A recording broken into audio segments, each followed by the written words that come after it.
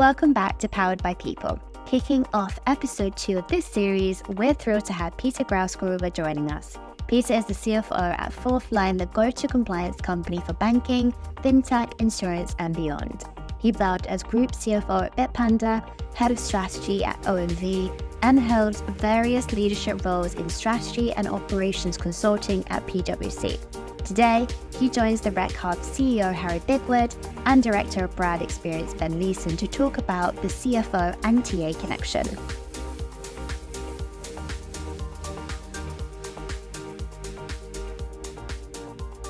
Welcome back to another episode of Powered by People, podcast that discusses, I don't know what we discuss. We discuss everything, but mostly people in business.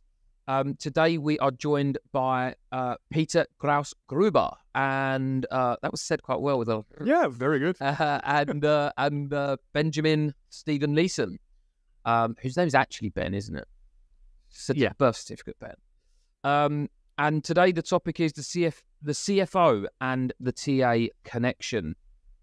We've had so many people on here from the world of talent acquisition and people as a more general topic. Budgets and budget constraints and all these types of questions come up are relating to where these budgets come from and how they're operated, particularly when it comes to people in business. And this is the guy that has all the answers. So I hope so. We're going to get started on that. Couple of topics over the course of the episode: collaboration and communication, looking at how the finance team as a general topic collaborate and communicate with people, HR, talent acquisition, and then alignment and shared goals and how they ultimately should be, if they aren't already, driving the business to the objectives that are set out at a more holistic level, right? Before we get into that, we're going to have some quick fire questions. So first and foremost, Peter, how do you start your day? Oh, that's an interesting one. Yep. Yeah, but it's also an easy one to answer because basically it's probably my 2.5-year-old son that wakes me up in the morning. I haven't exactly. So that makes it easy for me to get up. They start earlier than you plan as well? Well, actually, I don't need a anymore to wake up. I mean, basically, he does the job, right? Which is good, to be honest. I set my alarm I set my alarm for an hour before she does. Yeah. So my daughter wakes me up at least an hour before I Absolutely. need to. Absolutely. Same with me still. And but to be honest, it's great to wake up with the family and get the day started. Normally what I do then immediately is prepare breakfast because he's always immediately hungry in the morning. So before I have the chance to do anything, to break myself or whatever, breakfast. Nice. So he's down to the breakfast, then I make it for him, and then the usual routine is going to start. Good. Ben, how's your day start? Very similar. I mean, we're probably all in the same boat, right? Yeah. Let's do that. Yeah, might have to go away at the same time. You know, do you do any exercise or how do you get prepared for your day? I don't. I mean, that's what you do. Yeah, I think it's the same, right? I think when you have kids, you're no longer in control of your day. Like your day is completely beholden to them and how they start it. And I think your mood for the day is also very dependent on how they wake up. How many times they woke up the night before. Absolutely. I usually start my day with 2 hours of meditation. I then do 1,000 sit-ups. I then go for a 17-mile run. But you can see that. Right? Yeah, that's obvious. You know, and I feel great at that point. What? So I get back. Usually everyone's still asleep. I'm joking. Tea or coffee? Oh, absolutely tea. I never drink milk at all. No milk, nothing. Black tea. Black tea. Legend. Favorite social media platform? Zero. You're not a social media guy, are you? Not too much, in fact. But to be honest, I don't know if LinkedIn is. You call LinkedIn a social media? Yeah, it is. I think it is now. Yeah. Then it's LinkedIn probably. Yeah. Well, are you on any other platform? Well, yes. I have a Facebook account. My Instagram. Don't show you're right. If you, no, I shouldn't have said that, right? And a MySpace, apparently. If you wasn't a CFO, what would you be? Oh man, that's an interesting one. I mean, if I would go just a few years behind, then I would probably be still a head of strategy or something similar. But yeah, like that a lot. I'm a strategic. If we just go back 20 years, have you had any sort of changes in your career where you're like, do you know what? I'd love to have done that. Yeah, I think initially when I thought about what to study, I was actually signing up as well for industrial design. I still believe, okay, very subjective. Already CAD kind of stuff. Yeah, that type of things, because my dad is also an artist, and I really like this stuff a lot. So perhaps that would be the other. Nice. Yeah, could be an option. There's always a chance to change career, Peter. And how do you unwind after a busy week? A good question. First, I really have to say I like to just do my workout and get a bit of time off from that. So for me, fitness and gym and whatever. Yeah. How often do you work out? Not enough, of course, but probably. I'm just going to hazard to guess it more than. If you get once, that's more than you. If you did 20 minutes, it's probably twice or 3 times a week, but it depends also on the intensity. And to be honest, family, in fact, right? So the weekend, doing something with the family, that's how you can basically unwind from it. So. Well, it depends. You haven't met my wife. You have no choice in fact, right? Yeah, exactly. Right, so that's Peter. We're now getting into the hardcore topics of the CFO and the TA Connection. So first and foremost, we sort of started talking about this just now, and we sort of initially had a bit of an epiphany moment that the TA team is always involved in budgeting decisions.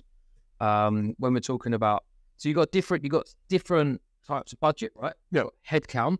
Yeah. And how you're budgeting that, and then you've also got, when we look at talent acquisition, what budget do they have to actually achieve the headcount? So tell us a little bit about your sort of experience and process in that sense.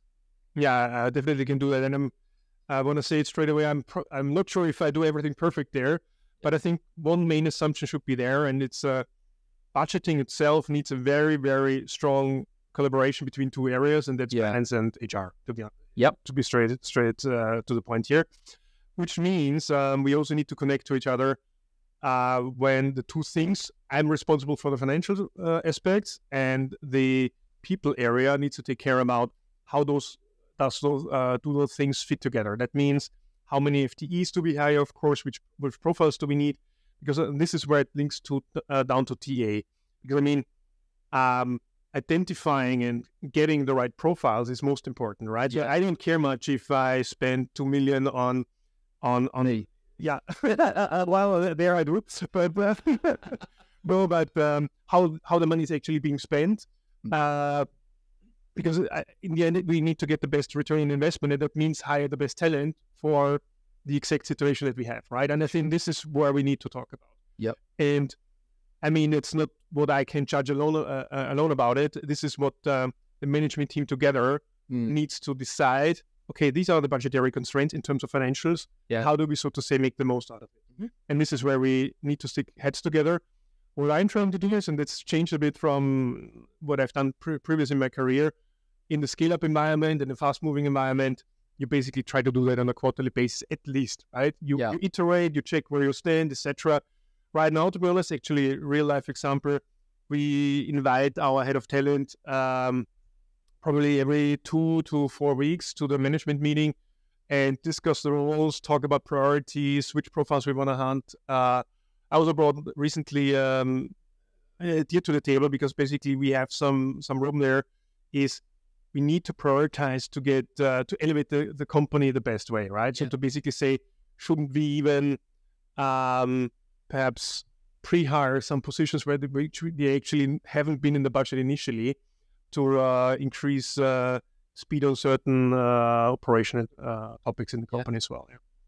This is just something coming into my head and a little bit off topic, I suppose, but running a small business, where do you start? Like when you set your objectives out for 2025, say we're approaching 2025, where do you start from setting your objectives? Do you start with headcount? Do you start with revenue? Do you start with, and then how does that trickle down into what do we need to, does that make sense? I don't know if I'm explaining that question very well, but. Yeah, but I try to answer it somehow. No, I think everything needs to start with the company strategy in the end. This needs to be aligned with the investors, shareholders, the supervisory board, however you are set up.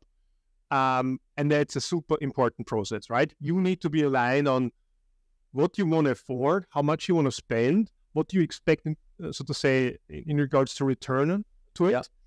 And that triggers down, so to say, the rest of it, right? So meaning which people you want to hire, in which speed you want to hire them, which profiles, how much you want to step up actually, right? In terms of profiles you want to hire, you want to hire medium or very senior people already.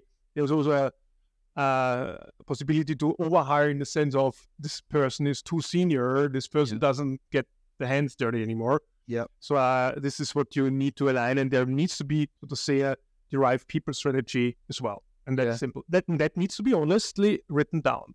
Yeah. Ideally. Yeah. It's a big collaborative process. It needs to be. And it's just where you start with we want. Yeah, I suppose that's just depends on the collective of the shareholders, right? Do you want to focus on revenue? Do you want to focus on profitability? Do you want to focus what those objectives are, and then you build that? Exactly. Yeah. And I guess it also depends if your people person in your business or your most senior people person has a seat at that strategic table, right? Yeah.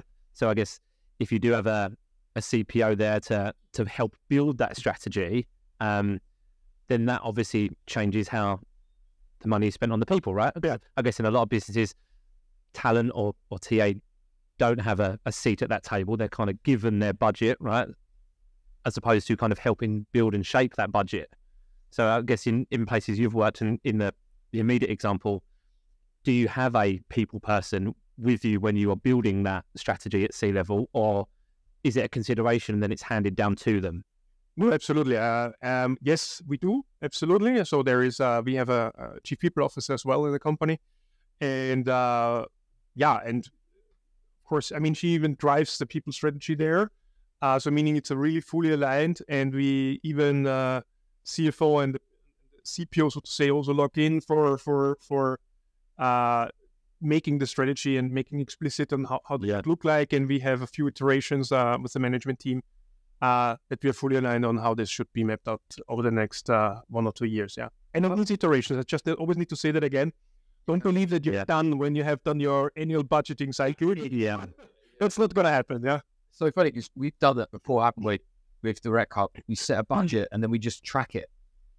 We know we're off. We know we're either going that way or that way, and you don't do anything about it. Yeah. It needs to be iterated and worked on. And that sort of maybe brings me to another point: is how often, from a people perspective, do you sit down and look at budgets? So, I mean, not from, because you've got two types of conversation there, like budget in terms of the company's headcount and salaries, and then you've got budget in terms of how much we're spending on acquiring those headcounts. Yeah, and exactly. Where it's diversity, equity, and inclusion initiatives, or whatever it might be within the people sphere. How often do you sort of look at that budget and sort of iterate it from a TA or a people perspective? Yeah, I look. I can speak here more broadly about it because I'm doing rolling forecast on a monthly basis. I think that should be, to be honest, everybody's way of doing it. Yeah. And this topic is part of it. So absolutely, we look at all aspects of the business, and even if you say, you can also say you underspend. Basically, you need to ask yourself, why didn't we, spend this possible amount of money? You said to get the right hire. Spend it. Yeah. To be honest, most recently that was my reaction. Well, I can always help. I told you that. You need the odd invoice. I know. I know where to go. Yeah, fantastic. Did you see that, by the way? And then there was a few months back where a guy just was arrested for fraud, 120 million, and he was just sending rogue invoices to Google and Facebook, and they were just paying them. He'd never worked there, no services. They were just paying these invoices. Wow, nice, interesting. Yeah, I'm going to start doing that. All right, interesting. So, from if I'm a head of talent acquisition, there's often a feeling within TA that they are, they don't necessarily have full ownership of that budget, or how they go about in spending it. Do you think that there's not necessarily a Fourthline, but as more of a collective industry standard, do you think there is enough autonomy in how different departments are spending in their budgets? Probably not, to be honest. Yeah. I think if you make the assumption that it's what you just did, right? It's probably not this way. I probably need to agree, but of course, having the autonomy, and as I said, you basically predefine what you want to spend there, and you anyhow iterate on a whatever monthly or quarterly basis on where you stand there. And as said, you should also ask yourself, if you underspend, did you actually achieve your goals still, right? Yeah. Because there must be a reason, but perhaps why you didn't spend it. And so yes, I think there should be certain autonomy to the TA team as well. Yeah.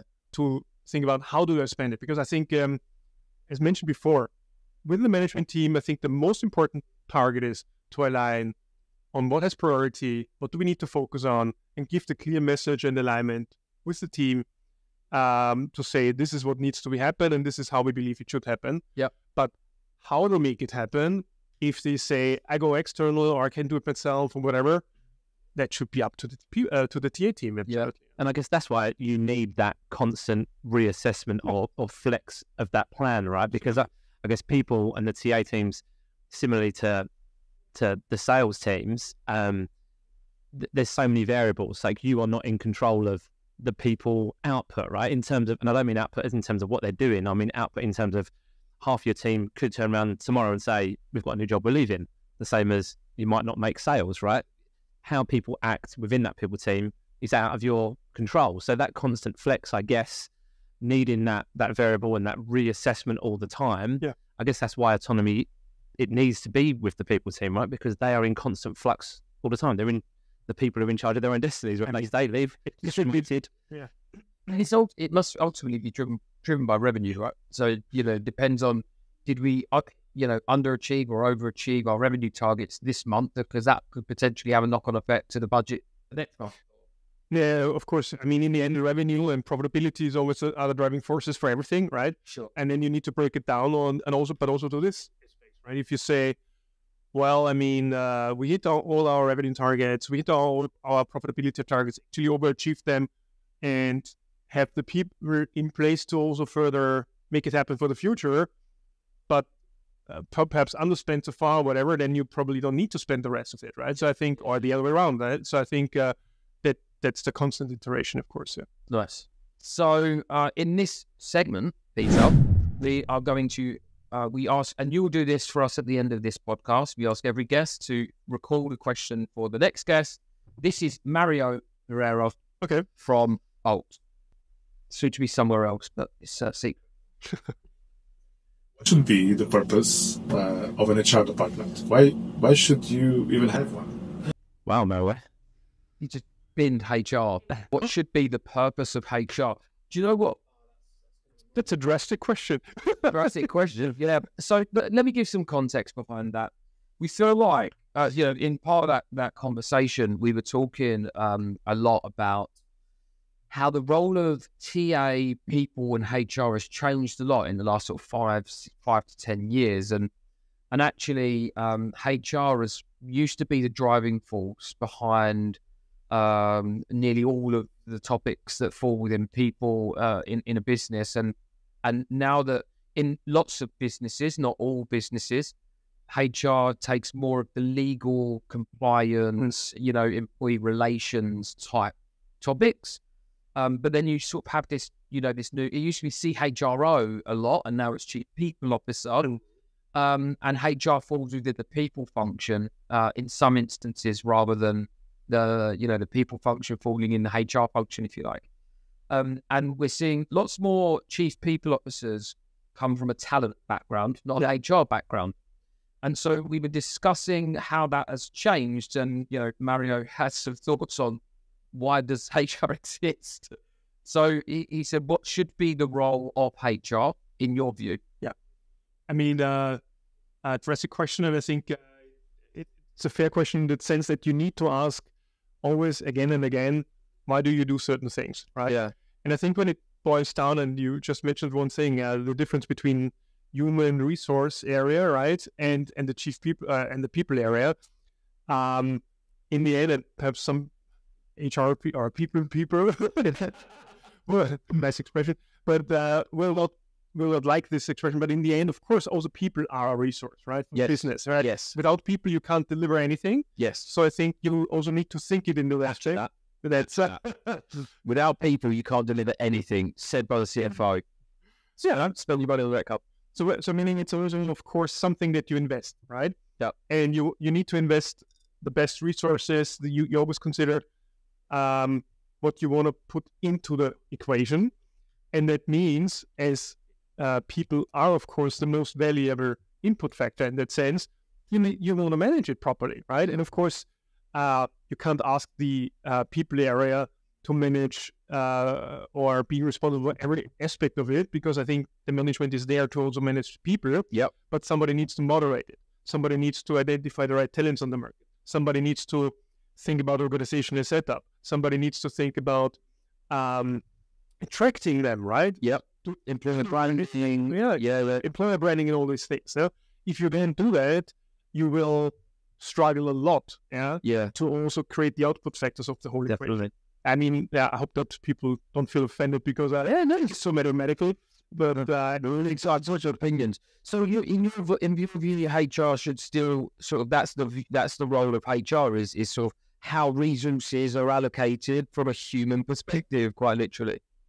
It's part of it. Absolutely. Yeah. It's part of it. Yeah. It's interesting that you kicked off the conversation with you start the budgeting process with HR, and I think that's sort of maybe where we've seen different relationships between talent acquisition and talent management and people as a sort of function and the relationship with HR. But budgeting, but also tracking and reforecasting. I think this is always, I mean, what I like to do there is also specify specific roles and people and define how they interact, how often they meet, right? To just track what they're actually doing and what and where we're heading together, right? So, for example, the classically HR controller or people controller, whatever, however, right?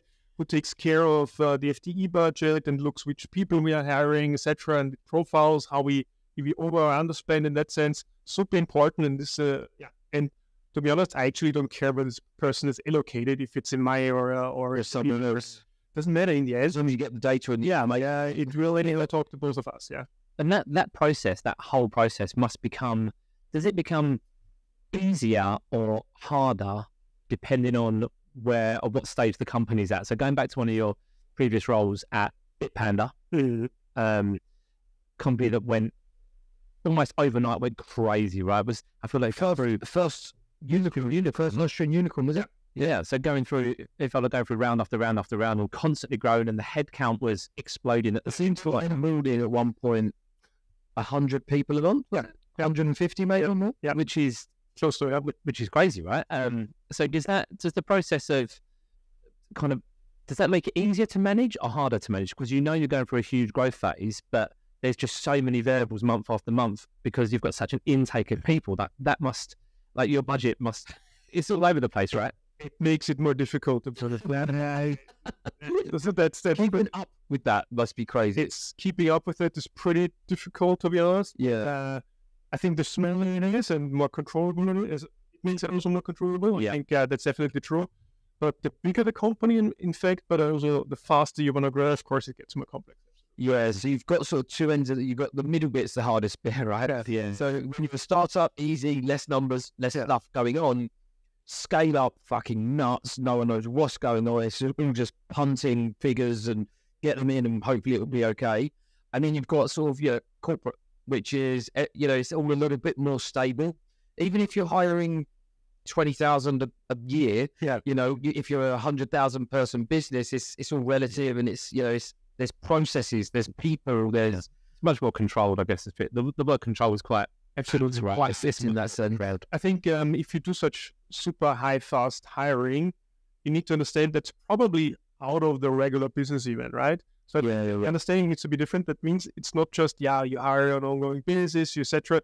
You're doing something extraordinary, and it needs to be treated as extraordinary. That means, however you want to call this person, it probably deserves also kind of a project manager for it. It purely focuses on it, that it doesn't get out of control, that tracks the numbers, understands where we stand, sets priorities, and has 100% of its time focused on that. And I think that's the main difference that needs to happen there. Yeah. You also handle the situation like an exceptional one. Yeah. I know this is off topic with the CFO and TA connection, but it's probably worth talking about because Ben is a marketing and branding guru. I mean, guru is probably giving me wizard, whatever terminology you would take it off. How do you measure ROI on some of these on some of these things? Is that something that actually comes under your remit? We always talk about this in different circumstances. How do you measure the ROI on brand? You've got marketing in terms of sales marketing, which you typically has a more direct line to ROI. We spent this on the event. Did we get anything out of it? You can track it through your CRM. It's easier for me. But in terms of like spending on brand awareness and those sort of topics, they're very important for lots of businesses, or even employer branding could be sort of tied into that. But yeah, do you is that just something you say, listen, we've got to spend $100,000 on that, forget about it? Yeah, tracking that, of course. I mean, the more fluffy it gets, of course, the harder it's to track, basically. The only thing that I can say is that I have done it several times and I understand the benefits of it, right? Yeah. So I definitely have seen, if you spend on that, and there might be even metrics, for example, how many applications you get in, how many inbounds you get, right? Yeah. How type of quality it is. You can even cluster that if you want. I mean, it's also a question of how much appetite you have to everything else. But there are some metrics, like how many inbounds you get, where do they come from, what kind of quality, how would you basically sort it to each other. That's an approach to do it, right? And that's something that's probably easier than anything else. I mean, from an employer branding perspective, that's got to be the easiest metric to manage, isn't it? Yeah, I mean, in any business, right? Any activity you do, you should be able to justify why you are doing that, right? I get some things that are slightly more intangible, but any investment into a team within a business, I guess, should be treated as an investment. Any investment is right personally, you're going to grow, right? Yeah. So any investment you make in a team or in a budget, you'd expect a return in some sense on that investment. Whether that's the slightly intangible one of more bums on seats from an employer brand point of view, but I guess you should track that all back, right? Yeah, if you're just looking at it from a more generic branding perspective, then you should hope to see some form of revenue increase in some sense. That's a direct line to ROI is the blurry part. I guess the point would be no branding should be generic, right? Like, no activity should be kind of generic. Yeah, it should be, it should have a focus on yeah. Do you know what I mean? It's the same as anything. Very true. We shouldn't do anything that isn't going to have an output or affect something in some way. But I think to employer branding, there needs to be understood one thing, in my belief. You can do a lot of classical employer branding activities, classical marketing things, right? Yep. And then being at events and etc. But the other thing is, you also need to live a certain company culture, because people will know those things, right? From previous employees or anything like that. You need to also create a culture. So employer branding is not just being at an event and selling the company there and giving some giveaway or whatever. That's just not the point, right? You need to have a motivational a vision for the company. You need to have the right cultural setup. You need to do something internal for the people as well, that they stay inspired. And this is a good basis to start. And we should not forget how important it is also for attracting talent. And literally couldn't agree anymore. We're coming right after Ben's a culture. He's a culture vulture. But I think you can't an employer brand framework or even a massive all-encompassing EVP. Yeah. It's a framework that people have to embody and live and buy into, because your culture or the ethos of your business isn't generated from a lovely EVP presentation. It's from people buying into that and feeling like they belong and feeling part of something. Yeah. So completely agree. I think that the structure and the guidelines of employer branding and EVP can be set from the top, but it has to live and grow from the bottom up, right? And then you get that lovely point in the middle where everyone's it meets and the people embody the culture, and the culture is the people. So yeah, couldn't agree with you more on that point. we're moving on swiftly. I think segment. I don't know what segment we're at now, Rosie. Sorry about segments management, but our segment manager died.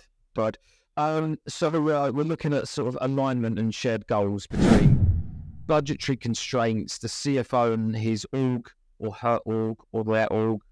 It's too many pronouns these days. And the sort of wider talent team. So it's an interesting question posed by one of our audience members. How do you measure the success of the TA team's efforts from a financial perspective? And then I'll just add some context to that as well, because it depends on the team. We do a lot of work in some go-to-market teams where the TA team, if they are not hitting their targets, are directly impacting the forecasted revenue. Yeah. Because if you don't have bums on seats, the revenue won't be coming in. And then obviously there are other teams where if you don't hit bums on seats, there might be costs going out. Yeah. It's usually the marketing team, that is. But it's just how do you measure it from a finance perspective? Yeah, I think if we want to understand this question, I think you need to basically go back from initial budgeting, right? From the end result. You have a certain budget. You have probably hopefully distributed the hiring of certain people. You allocated it to certain periods, and you have certain assumptions behind it, like for sales. It's a good example in that sense. As soon as this person starts, then 3 months after, the person should get tracked, right? And should show some results, etc. And that result should deliver revenue at some point. Yeah. So you build up hopefully a chain of logic, right? That delivers results also to the business. And as soon as you don't deliver that anymore, or you are late with hiring, you see the immediate impact. Yep. So I hope that this plan is so much integrated that you can also track it. That means if you don't hit, so to say, or you don't nail down the certain specific hire at the certain point in time, you're going to see the results. So this is also the basis how you measure it. Mm-hmm. And you hopefully did that so properly that you also understand what is a reasonable time to hire. That's also something you can track. Yeah. You can hire and then also measure, of course, later on attrition of people. I mean, how many of the people that you've hired are staying? In fact, and that shows also the quality of it. And I think there are metrics in that sense that you can also use to measure that. For sure. That's really interesting. Do you think, try to phrase the question in the right way. We talked a little bit earlier where, the head of talent acquisition or anyone that's responsible for hiring in a business isn't necessarily always involved in that, budgeting process. And when you trickle down from, the top, these are the business objectives. These are to achieve them. This is how many people we're going to need to hire. Yeah. At that point, do you not think, or is it in in businesses that I've worked with, it typically isn't. The talent leader should then be involved in that discussion, because it also in order to hire that many people, we're going to need this team, we're going to need this budget. Well, that's not possible. Yeah. And therefore, that's ultimately going to impact longer term, of course, the results of the business, right? Do you think in too often that person is not involved, are they? I'm pretty sure that this is a quite common mistake. And in fact, totally true. I think it's the feasibility check, at least feasibility check. Yes. Happen there to just look at it, because I mean, even if you have certain targets and you say, it should be able to that's enough time to hire, but in the end, does the TA lead actually have the people in place? Yeah. Does he have, so to say, already linked up externals perhaps in place that can support for that? All of that needs to be considered. Or even if you look at the profiles that you want to hire there, possible. In the markets, for example, I only want to serve 2 locations of the company and I want to get them there. I don't allow any remote ones. Yeah, I mean, that's also an answer. That's goes in more in the qualitative zone, right? Absolutely. And this is also something that this person can and should challenge, right? For sure. And that makes the budget, the forecast, whatever you do, much more credible. And I think, this is what needs to happen, yeah? I mean, not saying it always happens, but should be. It's gonna, from now on, anyone that listens to this podcast, it's going to happen. Good. And how do you think the relationship between CFO and the TA team could be improved? You've got two relationships, right? Yeah. You've got the relationship of the budget and the relationship of hiring for your team. So I suppose they're two different conversations. I don't know if they're two different people, but, you know, if the head of TA goes nuts and spends loads on agencies or embedded, which is acceptable, then, you know, how do those relationships, work? I mean, pragmatically, what I'm doing on a normal basis is that I have at least on a monthly basis, a one-on-one with the head of TA. Okay, cool. And align on basically what the priorities are, what is hiring for, but also, of course, I also try to cover my needs as well. Yeah. But in the end, I mean, my role is to take care about the return on investment of the company, right? If we manage it well, this person is a key lever to make that happen. And this is what we also then discuss, right? To understand, do we meet the targets there? Where are we behind, etc. That's what we want to do together, and this is what we try to settle down. But as said, I think personal involvement, personal discussions will be needed to also, get aligned on a mental level on what priorities need to be. And that's the perfect and the ideal scenario. What do you think the biggest challenge you face is with a TA team? Not necessarily Fourthline. We don't want to throw anyone under a bus. But just as a typical relationship, what do you think the biggest challenge you face is with a TA team? I think in general, possibly the biggest problem is always on getting alignment on what are the exact profiles that I'm looking for as a company. What are the right ones? No, what profiles do we need? And to be honest, even the business is sometimes not, and myself as well, needs to learn on the way, right? You need to understand, okay, my first assumption was that I need this type of profile. It covers this and that aspect. But on the way, you probably learn. And this is why this iteration needs to happen, and also this talk needs to happen.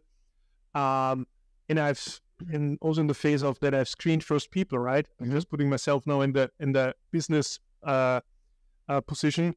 I need to understand, first discussions or first interviews actually revealed, good discussions, but actually right now I think it would be good to go this direction, right? A more senior one or whatever. And this is so important, and this is where I think most of inefficiencies are happening, that they are looking for something different. So just an absolutely misalignment on what the business. I think that happens quite often. I mean, it's the same.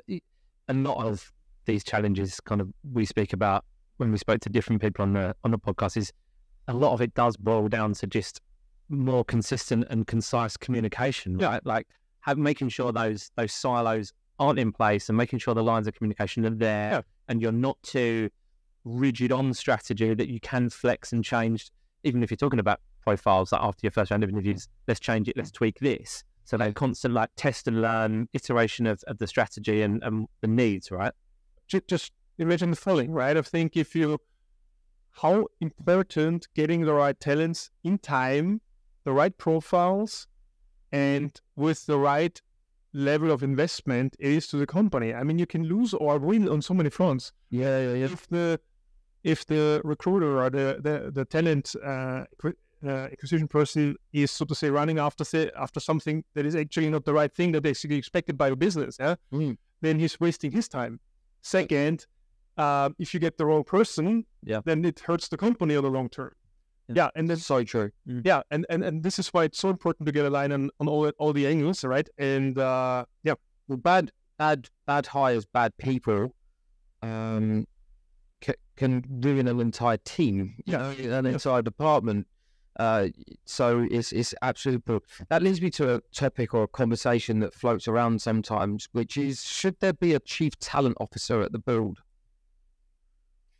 And that is not like a loaded question in a way, because obviously we're talking about the importance of, and you're sitting there talking about the importance of talent and the availability of the best talent and the alignment of the right talent, and how essentially the business can be made or broken based on talent. And potentially, should there be someone at the board talent officer. In so to say, in the modern way of working, there are a lot of chief. That's there's so many insurance. No, listen, I interrupt teachings and I'm Indian was working up. No, that's the two. Thinking podcasts, apparently. Perhaps. Well, I think in the end, it needs to be taken also by the chief people officer, to be honest, right? I think, this person needs to cover a lot of things in parallel, right? I think, of course, there can be such a person, specifically when it's, so to say, becomes that important. If you do, so to say, high pace hiring, you can perhaps dedicate a person to that. Yeah. But I think for running a stated business, I think you need to also keep the management team not too broad in that sense. Yeah, that makes sense. And it's a tricky question in that sense, but I think it needs to be leveled out over what I call it.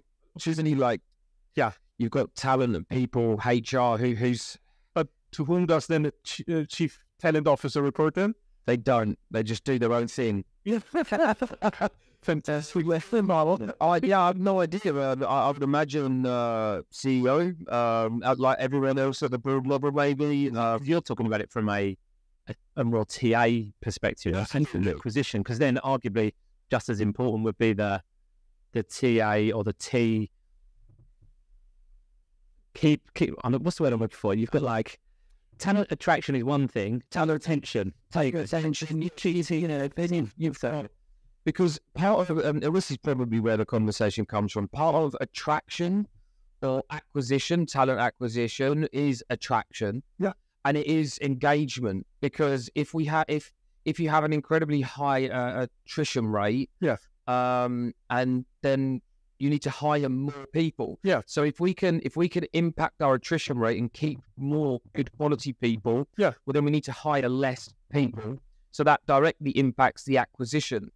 So you've got, and then obviously you've got talent management, which is more like, learning and development and upskilling and succession planning.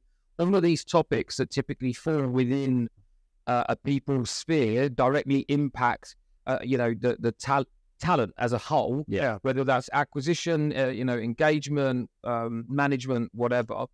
But none of that always seems to be completely separate from HR as a topic. HR is employee relations, compliance, it's contracts, it's legal. In the old world, I would say so. Yeah, exactly. And so that's probably where this conversation, the chief talent officer and chief HR officer, or maybe they are both the chief people officer, but it's just been a conversation that's sort of... I totally get it, but in the end, I think those things interplay, right? It's the talent retained and everything. Absolutely. So I think in the end, it should be covered. I mean, you can call it chief people officer or in any kind, but I think it's all under that. It should come from that. But I said, I think if you do high pace hiring or do a different thing in that setup, then perhaps this might be justified to elevate it. But I think for a longer term constant development, I think it should be under it narrow. Yeah. Keep the alignment the same. Yeah, good. Well, it kind of takes us full circle. Provided you've got that strategy and you're aligned on that strategy, then the deployment of that, whether it's acquiring people or keeping people, is always under that. People. Yeah, it's all under loads of chiefs. Yeah. And I think that's everything from the CFO. I don't know. What do you think, Ben? Have we covered most topics that have come up in our podcasts?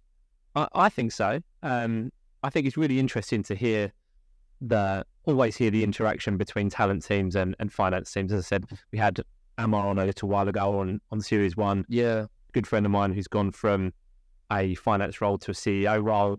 So it was interesting to hear his journey and kind of his interaction with people. And the same with you, Peter. How you've kind of, for your roles, have been able to interact with TA teams, and I guess the positives of that is always good to hear. And for you, Peter, you've gone from strategy, operations, CFO, CEO, the next role for you? To be honest, I'm quite happy with the CFO role. I think it's a very interesting one because you can be very, very impactful. Yeah. And I like the idea of what the CFO role basically entails. It's, so to say, cover all the success factors. You have to monitor it, you have to track it, you have to suggest it. I think it shouldn't be underestimated, and so to say, also in the new world of how we should think about it, how the CFO helps and which levers the CFO should have in hand. For sure. To be honest, I like that role. Yeah, I like it a lot. That's good. Good. Hopefully we've covered all of the questions and queries that have come up in relation to the CFO and the TA connection from previous episodes. Thank you, Peter, for being a guest on the Power Marketing podcast. And thank you, Ben, for joining us once again. Very welcome. And that's it from us. Join us next time.